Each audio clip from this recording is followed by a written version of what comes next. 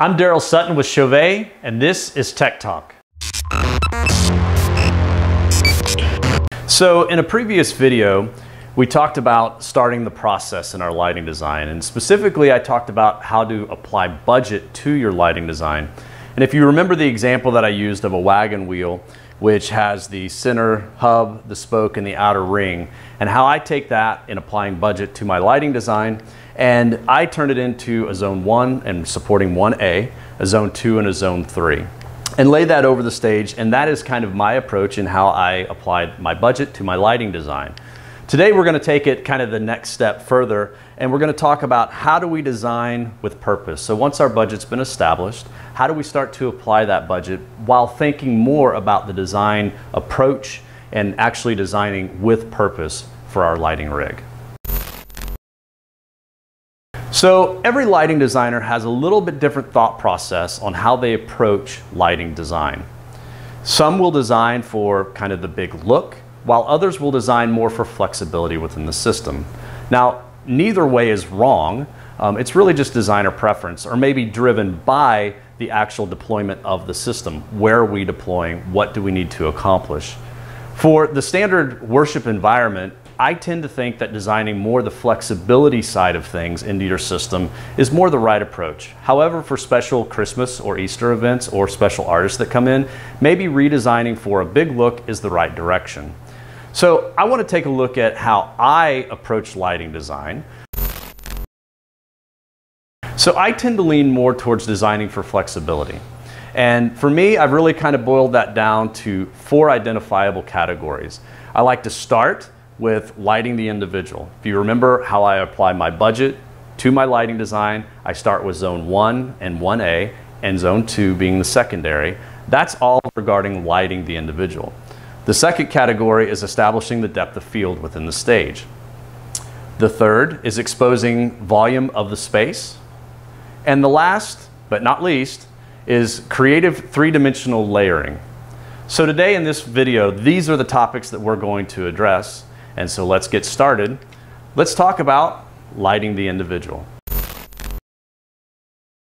So when we talk about lighting the individual in the worship community, we tend to be referencing the down third portion of the stage. And the reason is because this is the area of our stage where over 90% of what is communicated to the audience is actually being communicated from. So how do we approach lighting the individual in this down third portion of the stage? Well, we do that by leveraging what we call front key lighting. And front key lighting is pretty much what it implies. It's lighting the front of the individual. Now, although there's various ways to approach this, for my example today, I've decided that I'm going to use a 2-point key lighting the front of the individuals with very wide zone coverage and overlapping between the zones. So for this example, I've got 3 zones that I've identified, with each fixture having 2 points of front key lighting. So each individual will have 2 sources of light lighting them from the front, giving us about 180-degree frontal coverage. So by lighting the front 180 degrees of the individual, we have essentially created a 2-dimensional object or individual, which doesn't always translate naturally or realistic to the viewing audience, especially when we're talking about broadcast. So what can we do to help make the individual look more natural and realistic or create the 3D object? Well, we can leverage what's called backlighting. For this example, I've chosen to use a single source for each of my zones, supporting the front key lighting. The sources I chose are Fresnel, and I did that for various reasons. Number one, because they have a nice soft beam and nice wide coverage. They translate very well. With backlighting, what we're really trying to do is to accentuate the roundness of the head and the roundness of the shoulders, the curving of the body from the back forward. What this does is this helps us to create the individual as a natural 3D object within the space that we're viewing. So when we bring in our front 2-point key lighting and our single source backlight, we can now see that the individuals in the example are definitely more of a 3D object within the space. So this example that I've been showing you references the front key lighting as well as the back lighting, but it does actually have some ambient light within the space. So this may be your house lights at 30–40%, or it may just be light pollution coming in from the outside. But I want to take a look at what does the individual look like within a totally pitch black dark space. And that's what it looks like. Although that's a very cool look and it may be something we want to leverage at the right moment during our service, it's not something that we can use as our mainstay for the lighting design is complete. So what I mean by that is that the individuals are lit well, but we've only started creating our painting or the picture that we're trying to create. We need to establish much more within the space for the viewer, but also because there's a lot more going on within the space that we need to have the flexibility and the ability to light. So how do we do that? We can start by establishing the depth of field. So in establishing the depth of field, essentially what we're doing is we're creating the furthest point that we want the viewer to be able to see. Now there's many different approaches in this, everything from big LED video walls to LED vertical strips or set pieces. The most common approach is using kind of what's there, and that's lighting the back wall. And that's what we're going to look at today. So I've chosen to use 9 batten style fixtures that are mounted in the grid, firing down, edge to edge from left to right, slightly offset from the wall. What this allows us to do is to create a nice even color wash on the back wall, which is defining the depth of field or the furthest point that we want the viewer to be able to see, identifying everything else forward of that as being our staging area. So when we add in our front key light as well as our backlighting with the sight fixtures on the background, we now have 3-dimensional individuals within a defined space, which is defined by the depth of field that we've created. So after establishing our depth of field, we now need to move to what I call exposing the volume of the space. We've now effectively lit the individuals, as well as we've defined the depth of field by lighting the back wall. However, you can see from this example that there is a gap between the two. And that gap is represented here. Now, there's a lot that's going on. 2 things we need to do. One thing is we need to tie kind of what's going on downstage with what's going on upstage. The other portion is, as you can see in this example, that there's actually activity that happens there. There are individuals that are actually there that need to be lit. They're part of the picture that we're trying to create. So how do we address this problem? Let's take a look. Now, when I'm talking about lighting the volume of the space, there's a couple things that I'm interested in. I'm interested in the coverage left to right, but I'm also interested in covering the up and down stage area as well as the vertical. So there's a lot of things to take into consideration. If you look at the example on the left, I've got a nice even coverage across the stage of the fixtures that I'm deploying to light this area. That gives me the nice left to right coverage. If you look at the example on the right, you can see that I actually have that layered in 2 different pipes up and down stage, essentially one upstage and one mid stage. Now, I like to lean more towards wash style units for this application. In this example, I've used the R2X wash specifically because I like the pan and tilt capability, I like the zoom, as well as color mixing. This gives me a lot of versatility in how I'm going to use and leverage these fixtures within this space. Now, I tend to take a little bit different approach. As I mentioned earlier, lighting designers all have a little bit different approach and it's personal preference. I like to do what's called the staggered layout in an up and down configuration. Now this does kind of create one little issue, and that issue is individuals who have this craziness with not wanting odd number fixtures in their rig. I get it, I understand. However, I personally think that it creates more up and down stage depth and makes it a lot easier for me to accomplish and achieve the looks that I'm trying to achieve with less hassle behind the console and forcing it to happen. So as you can see in this example, I have the fixtures in a natural 50-50 position, as well as a little bit of zoom and some blue color added to the space. I've achieved my nice horizontal coverage, if you will, left to right across the stage, as well as I've lit the vertical or the volume of the space really well, especially if I have haze in the room, and really kind of shored up that gap between what's happening downstage with our front key lighting and our back lighting, as well as what's happening by lighting the back wall. Now, I would tell you that in this area, versatility is king. I know we all can't necessarily go out and just buy whatever we want. Some of us are stuck with and limited to the products that we currently have deployed. However, in this space, it's probably the one area I would say spend a little bit more of your budget to make sure that you have the right versatility, the right style fixture to achieve what you need to achieve. What I mean by that is don't get locked into fixed optics. And I see this a lot within the church world. Fixed optics, what does that mean? Essentially what it means is there's no way to change the coverage of the fixture, the output coverage, if you will. If you have motorized zoom, the capability to change the lens option, or even the ability to put basic diffusion in front of the fixture, that is essential for this application. Because what I see a lot is individuals that buy fixtures that have a fixed beam angle that can't be altered in any way, shape, or form. And essentially, this is what you kind of end up with. Very spotty, uneven coverage, and it can be very challenging to find the right angles to give you the coverage that you're trying to accomplish, or you end up buying 2 to 3 times as many fixtures as you really need to have within the space, which is a cost of ownership issue that you have to deal with later. So let's recap where we're at. We've lit the individual, we've created our depth of field, as well as we've identified the volume of the space. Now this, in my opinion, is the foundation for any lighting system within the worship environment.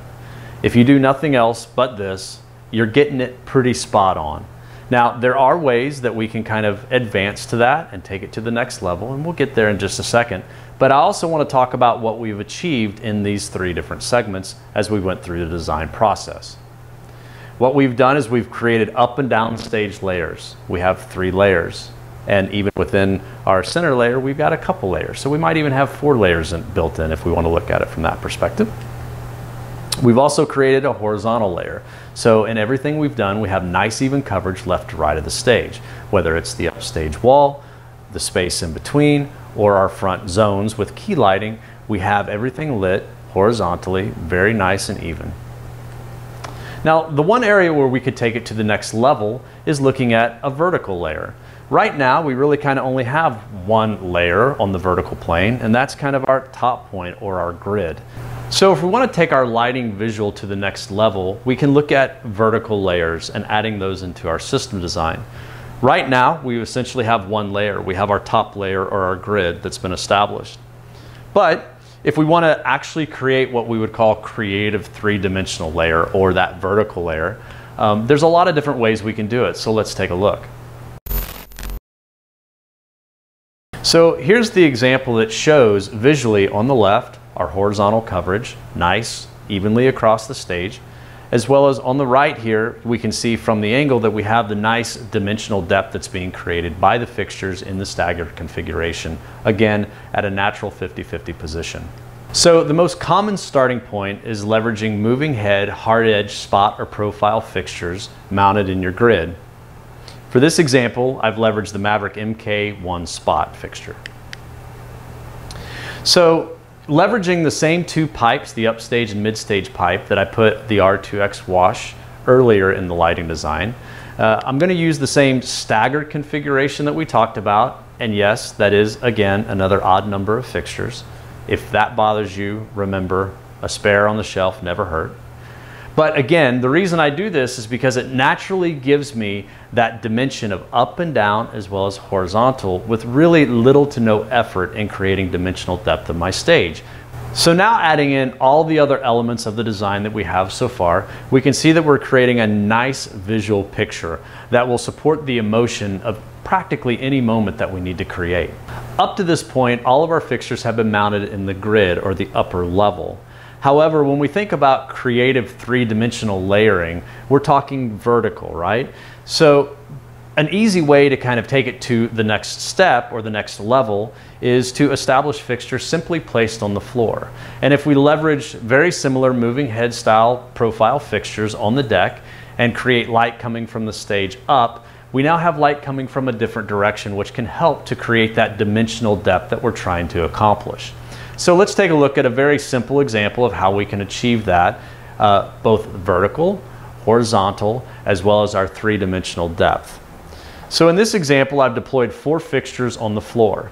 You can see that we have them somewhat evenly spaced. There's an open gap in the middle, and typically we would want that because we may have a video screen or other set design piece that's there that we don't want to block. But we do have nice coverage left to right of the stage. You can see in the right picture that we've kind of staggered it, done an offset, created what I would call a V shape in the fixtures. Again, in a 50-50 pan tilt position, it gives us natural dimensional depth being built into our look. That's what we're trying to accomplish. Something natural that's easy to execute. So when we add our upper profile fixtures and our deck fixtures or lower fixtures, you can see now with light coming from two different directions in all of our staggered configuration, we have some nice dimensional depth that's being introduced into the space. So adding it all together, we can see the visual picture that we are now painting. We're talking about the three-dimensional lighting layer, and we've identified the top vertical layer, we've identified the lower vertical layer, and now I want to talk about a topic that kind of hangs there in the middle that I've defined as the suspended layer. So the suspended layer is exactly what it says. It's the layer that's suspended somewhere between the top and the lower vertical layers. What this does is add an additional layer of light that comes in and is introduced and can be a various type of product. It can be anything from profile fixtures, beam fixtures, or wash fixtures. So for this example, let's take a look at what I've decided to deploy. And I've decided to leverage what's also called side lighting. So for this example, I'm using a wash style fixture. What I've done is about 4 foot below the main grid. I've done an up and down stage pipe on the far left and far right of each stage with 5 wash fixtures on each pipe, 10 total. So when we deploy that, we can see that we now have lights coming from a different elevation as well as a different angle than the 2 mid-stage pipes that we had created when we were identifying the volume of space. And what this does is this is leveraged to still light the volume of space, but it just gives us another creative layer or edge to our lighting system that can be introduced with a lot of different layers that have already been created. So here's a couple more views just showing us what that suspended layer looks like with the side lighting coming in, covering the band. Again, it just gives us another vertical layer that we can leverage or that we can mix in with everything else going on. So when we take a look at everything that we've designed, we can see that we have nice even coverage amongst multiple layers. Nice even coverage horizontally, nice even coverage up and down stage, and we have nice vertical coverage as well with our lower, upper, and our suspended layer. This really will give you the flexibility to create the visual impact that is needed for whatever the moment might be within your worship environment. I hope there's information in this video that will help you with many, many lighting designs to come in your future. I want to leave you though with one thought. And the one thought is always be finding the ways to energize your creative juices. Now for me, I have a saying that there's no right and wrong in lighting, there's just good and bad. And although some guys may not agree with that statement, I make that statement because I think sometimes whenever we think there's a right and a wrong way in lighting, we don't always allow our creative juices to flow. We don't try new things. And so with that, I want to leave you with that thought. Find the things that allow for your creative juices to flow and for the new ideas to come. And until next time, remember, work hard and stay humble.